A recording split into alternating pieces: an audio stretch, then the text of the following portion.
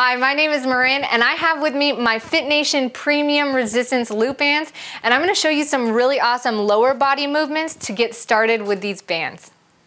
First of all, these loop bands come in this awesome little bag, and I got to tell you, I really like this bag. It's of premium quality, as the title says, premium. But I've gotten a lot of these loop bands, and most of them, they come in these plasticky bags, so I really appreciate a hardy bag like this one.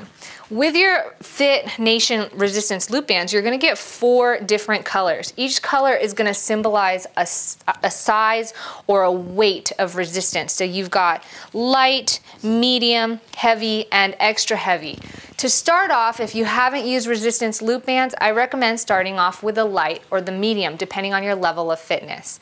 Start there, see how you feel about it. If you need more resistance or you want to do a heavier weight per se, then you can move up in loop bands. So let's go ahead and start with the light. So we're going to start with some side step squats. The resistance loop bands provide a full dynamic that weights and other equipment won't ever provide you. You've got all this diversity based on isometric movements as well as actual movements that you do in the gym without just the resistance of gravity pulling down. You get resistance throughout the whole movement. They're also lightweight and easy to travel with. As you can see, they fit in that nice little bag, and you can just put them in your pocket and take them anywhere you want to go. So they're really one of my favorite pieces of equipment that you can use for resistance and strength training. So one of the places that we're going to put this on is right around our thighs above our knees. So we're going to make sure this band is nice and flat when we put it on there. Make sure that it feels comfortable, no pinching or sharp pains. And from here, I'm just going to start at the side of my mat here, or maybe the center. So you can go side to side, but from here we're going to keep our feet about shoulder width apart to maintain that resistance. And then we're going to take a little side step. You're going to feel that resistance come together again about shoulder width apart, and a nice squat. So in order to perform this squat, you really want to make sure that you have a nice upright position, straight back, your gaze is forward. We're going to push those hips back while we bend them and bend at the knees, keeping that chest upright. And you're gonna look slightly downwards at the ground right in front of you, but you're really pushing those hips back so that there's a 90-degree angle here forming at both of your knees. And with a nice exhale, you're gonna stand up, squeeze that core, squeeze those glutes, move those hips forward, extend those legs, nice upright position still, straight gaze forward, and that's your squat.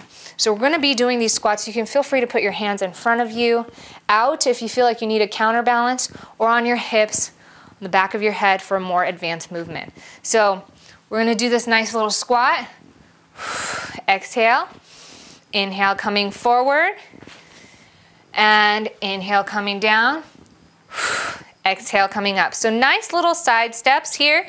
You're having resistance on your abductors and adduction going in and out, and you're also having that resistance on your outsides while you're squatting forward and backwards. So you have a full 360 range of motion that's getting resistance. You're keeping a nice tight core. It's making a huge difference, believe it or not. The more that you can incorporate dynamically into your workout, the more efficiently that you can get results out of these movements. So this is our side step squat. And from here, we can go into just general abduction, hip abductions. So I was going to call them abduction lifts, but however you want to call them, they're just nice little side leg raises. And I like to say you can hold on to the back of a chair or a wall, or you can keep both hands on your hips, whatever you feel. I always recommend, if you can, keep both hands on your hips so you get a nice core stability workout with this as well. But we're starting with our feet shoulder width apart, and you're going to lean all your weight onto one foot. From here, you're going to keep straight back, straight chest, forward gaze, core's nice and tight. Nice exhale. And lift. Inhale as you come down, exhale, lift. You're going to feel that in your glutes, your hips, all around your hips, hip flexors, and even some of your hamstrings and thighs, outer thighs here in the IT band. So you also want to make sure that you do the other side. And I always recommend, if you're just starting off, just try to complete 10 repetitions. Make sure that you're doing this in a controlled movement. You can do things with power, but then control it on the way down. That's where you're gonna get that negative resistance, and that's where these bands come into place over weights. You can also do these hip abductions laying down. So if you lay on your side, this is the classic type clamshell or aerobicized. Back in the 80s, we used to do these little leg lifts, but now you've got the resistance bands adding that extra resistance and giving you that extra workout in your hips and your glutes. So making sure you're exhaling as you do this. You also want to make sure that your glutes are tucked in so that your body is nice and aligned as you do this.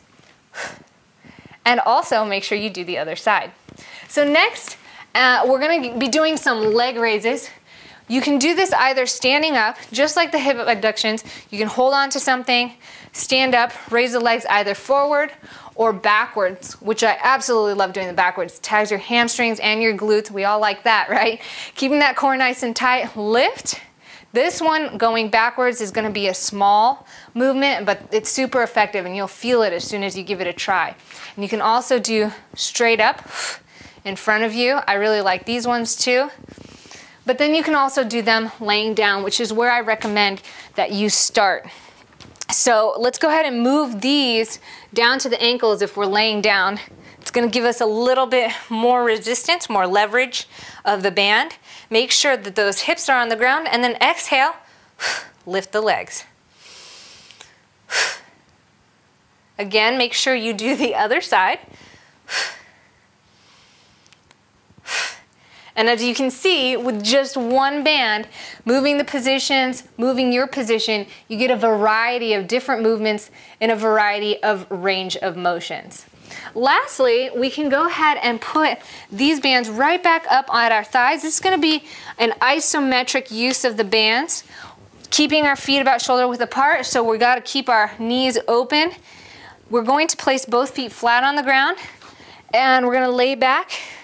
Tuck those feet in nicely so that when you exhale, squeeze those glutes, lift the booty up, hips up. So you've got this nice bridge with the glute raise, or we call them bridge thrusts. And you also have that nice isometric hold with the band. So you can either choose to stay here in this position for say 30, 60 seconds, or you can release it, come down with a big inhale and then exhale. Squeeze at the top, raise them really high, and then inhale, come down and do your 10 repetitions here. Any of these you can do in repetition format or in hold format. So if you are in your hip abduction, you can sit here and just hold for 10 seconds if you want. Just make sure everything's nice and upright and aligned. You're not, sticking your hip out to the side. And just make sure you feel comfortable doing it. No sharp pains or pinching. You should feel a little bit of discomfort. It should be challenging, but it should be most of all really fun and feel really good for your body. So thank you so much for joining me here on this video for the upper body using the FitNation resistance loop bands. I hope you got something out of it, and most of all, enjoy these little babies because they're an excellent piece of equipment to have. Thanks again for watching, and we'll see you next time.